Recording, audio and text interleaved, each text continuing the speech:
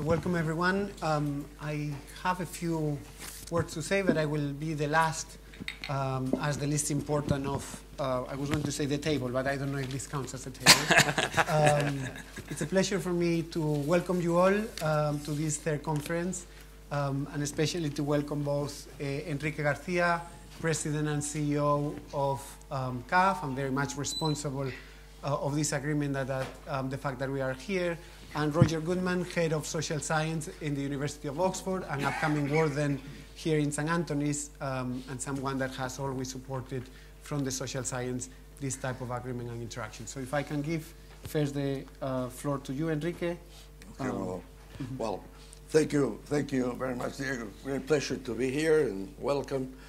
It's indeed great to be here back in Oxford. It's a rainy day, but nothing is perfect, you know. And this, so I think this is a special occasion because this is the third conference that we have since in about 6 years ago, 5 years ago, in 2011, we signed an agreement between CAF, Development Bank of Latin America, and Oxford to work together in different issues, trying to interchange students, to have seminars both here and in the region.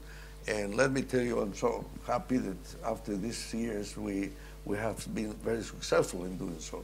Not only this is the third conference on topics that are quite relevant for development, but also we have had seminars in many of the countries, in the cities, in Bogota, in Brasilia, in Lima, in other places. Also, we have exchange of students, and I think this is a very, very important element for the future of the region, because it's great to have a strong connection with universities. In fact, we have a network of universities around the world with which we work, and we have conferences all over to try precisely to discuss public policy and to try to have influence, positive influence in the region.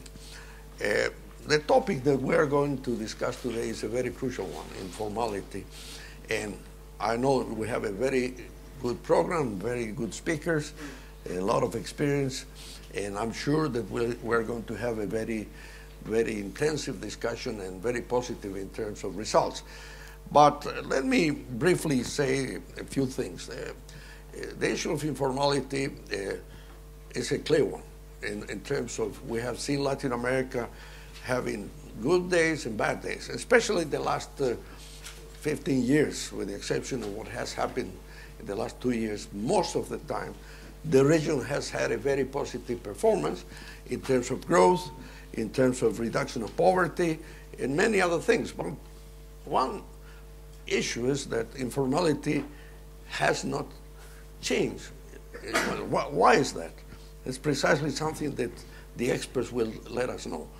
But I will try to put this theme in a broader context, and let me make some reflections on that. It has to do a lot, first of all, with the type of development model that we have in Latin America. Unfortunately, we are too tied up to commodities. And what we have in the region, essentially, especially South America, is a traditional model of comparative advantage. And notwithstanding the fact that we always have said it's time to change, temptation comes when the prices of commodities are high, and of course, we believe we are very rich, and the consequence of that is that we do not take advantage of the platform that we have in a given part. Now, as you have seen, in the last 2 years, the cycle has changed.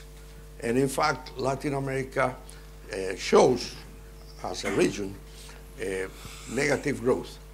I should qualify this, however, because if you exclude two economies, you exclude Brazil, a little country, and in Venezuela, of course, the situation is not negative, but what is true is the rate of growth in the other countries has been below 3% or something like that.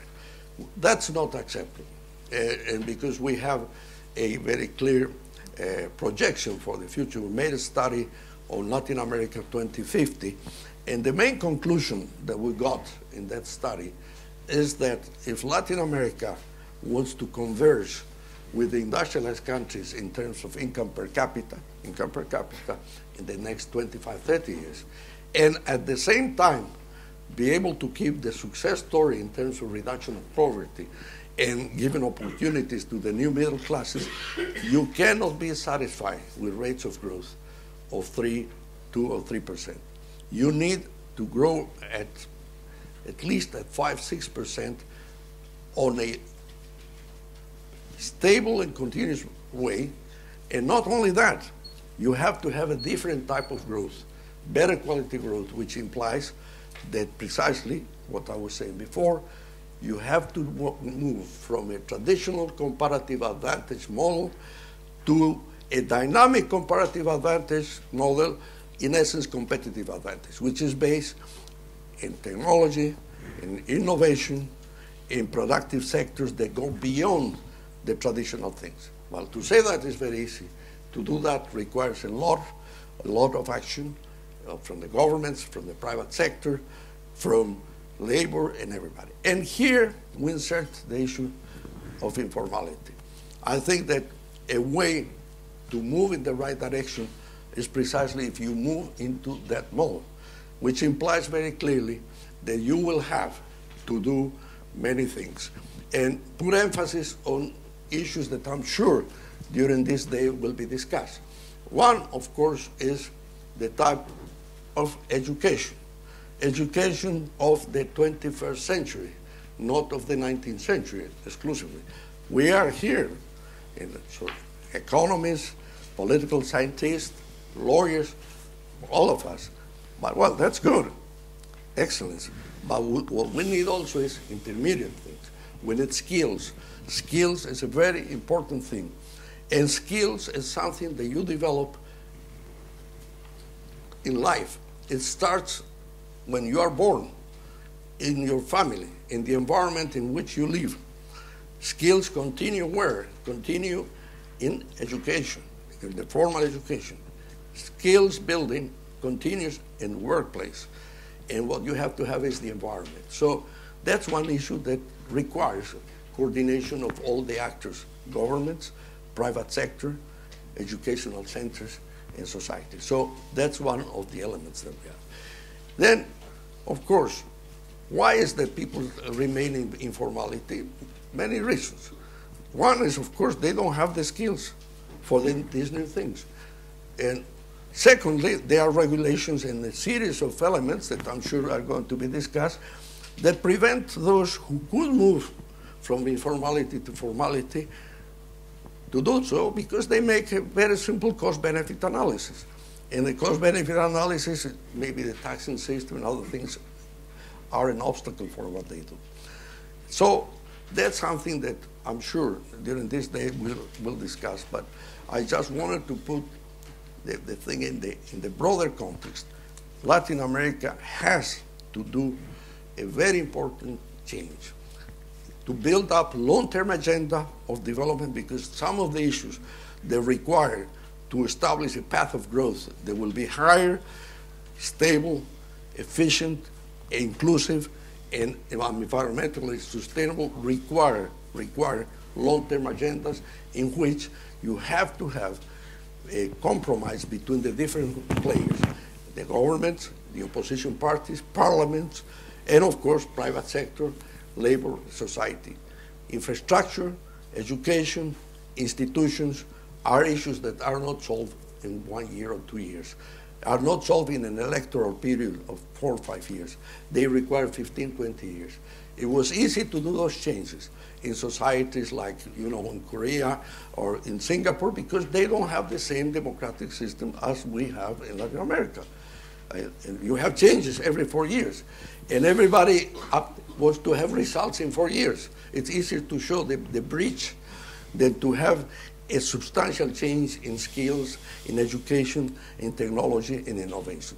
So simply I wanted to introduce this theme and to conclude, I would say that for CAF, it's a very important to have this type of discussions, because we strongly believe in a comprehensive agenda of development which has economic, social, and political implications, because to do this, you're required to make substantial changes in the way political parties, politicians, and government positions work in building up a future of the region. So I'm very pleased again, and I'm very happy to work together with this great university, and I'm sure that we'll continue having very good programs. So enjoy the day, and thank you very much.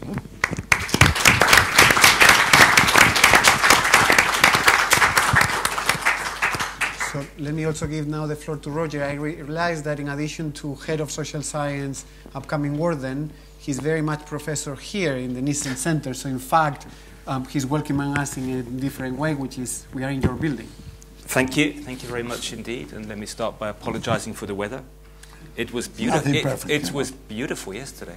So I don't know which of you offended the gods overnight, but let's hope it gets better. No, it's not. But people from Cambridge doing that. Well, that probably explains it. It normally does. Let me start, as Diego said, welcome you to the Nissan Institute of Japanese Studies.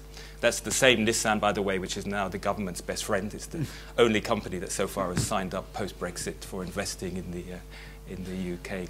As Diego said, I would like to welcome you under a number of different hats, under the hat of the incoming warden of St. Antony's College, as the former head of the School of Interdisciplinary Area Studies, and actually now as the head of the Social Sciences Division. And that's because this project, this conference actually ticks perfectly all the boxes about which all of those institutions are most concerned. So St. Antony's, as most of you know, is the most international of Oxford's colleges. It has almost 500 students, graduate students, all social scientists, all studying different regions of the world. And they come from, I think at the minute, 71 different countries of the world. The School of Interdisciplinary Area Studies, as the name suggests, is the home of Oxford's research that looks at the different areas of the world through an interdisciplinary perspective. But what's unusual about that school is that almost all the appointments are joint appointments between the area studies, Latin American or Japan or China, and the discipline department. So our area studies in Oxford are completely integrated into the wider university. And the Social Sciences Division prides itself on dealing with real-world problems. And of course, what you're doing in this conference is dealing with real-world problems, the growth of the informal economy. And I think there are 4 reasons why I'm really impressed by what you're setting out to do. The first is you're doing something which is totally interdisciplinary. As you said just now, this isn't just about economists, this is about political scientists, it's about sociologists, but it's also about anthropologists and psychologists, because informal economies and the changes in the informal economy change the way that people look at the world. And it's comparative, I guess it's implicitly comparative. I mean, I'm a specialist, as I just said, on Japan, and I work on youth culture in Japan. And Japan is a country where the informal economy has changed out of all recognition since the 1990s. Japan had a very stable economy. The labor market was absolutely clear where you went through school, into what types of jobs and so on. That has more or less disappeared overnight. And it doesn't just change the way that people look at the world, it changes the way they look at themselves. It's actually changed the language, the words that people use. There's a whole new vocabulary and lexicon that has entered the Japanese language in the last 20 years as a result of these changes in the economy. And I'm absolutely sure that will be the same in Latin America as well. It changes the dreams and the nightmares of young people as they think about who they are and what life is going to be like in the future. It's a topical issue. It's a global phenomenon. I'm pretty sure that the changes in the informal economy explain what's happened with Brexit. It's one of the reasons. It explains what's happening in the US with the elections next Tuesday. We're all holding our breath to find out what's going to happen next Tuesday. But these things are interlinked. These are actually, you can't separate your economic from your political structures. And I'm sure that by studying this topic, you'll have a lot of interesting insights about what's going on in Latin America. And finally, the reason that I really welcome this event is it's collaborative. And this is something that we try so hard to do in Oxford. And if I can say, Enrique, the CAF Latin American Center model of working together has become almost the model for how to do this perfectly. It's worked brilliantly. I think it's the third of 5, am I right? And I know there are 2 more to come, but we use this model elsewhere to think about joint working and collaborative working. And can I finally thank you personally very much for your investment in it? I know that at the end of this year you're stepping down after, I was told 25 years. I can't quite... Too long, no? Well, it seems unbelievable, 25 years. I just want to finally say, I hope this means we're going to see more of you here in the future. Oh, I hope so. But let me make a clarification. When they say this person has been 25 years, re-elected 4 times, yes, I said, but I didn't change the Constitution. That's a very important thing. Thank you for that clarification. That's really, really appreciated. So can I just wish everybody all the best for what I know will be a fabulous event, and just to say thank you to all those people who I know have put huge amounts behind organising. These things don't happen easily, and a lot of people need to be thanked. So thank you very much, and I wish you all the best. Thank you. Thank you, Roger. I had a whole set of paragraphs about what the conference was about, but both Enrique and Roger did much better on explaining. I only would add that there's a whole social policy and tax dimension as well on the impact of informality and what's happening in the region that we will touch, and we will touch very much partly because of who is the organizer, which I will say in a second.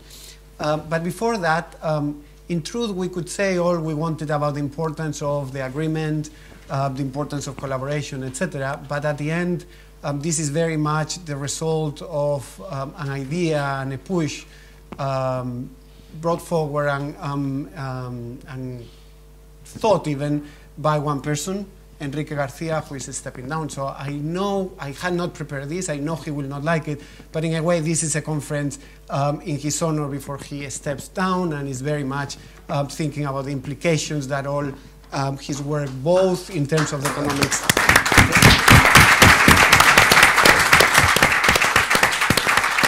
but also in terms of pushing for these collaborations. As Enrique was saying, this isn't just one of a few of a network in Latin America, which Enrique with Guillermo Fernandez, who I'm very sad that is not here with us, have very much pushed. So I want to thank you, but also to say we are going to be several times today reminding you of your 25 years. I hope that's okay. The second thing I wanted to say, of course, is the several thank yous. Roger Goodman said very much how important the work of many people is in organizing the conference. This is actually not a conference I have organized for the first of the 3, but is very much the product of David Doyle, who thought about the idea of thinking about informality, linking it with much of the work he's doing now, which then invited the people. And for me, the one I'm more thinking about, then struggled with all the last-minute things. So for once, I had to look from outside how someone else had to struggle with all those things. So thank you very much, David, both for the intellectual, but also for the organizational elements. So while David is new in the organization, there's several other people that are actually very much at the heart of this project. I know I don't mean just this conference, but very much everything else we have done with CAF. In CAF, it's Manuel Aore, who struggles from Madrid to make everything together, gets upset with us, but always in a very polite way. Very weird for a Spaniard to be very polite and being upset, never shouts, etc.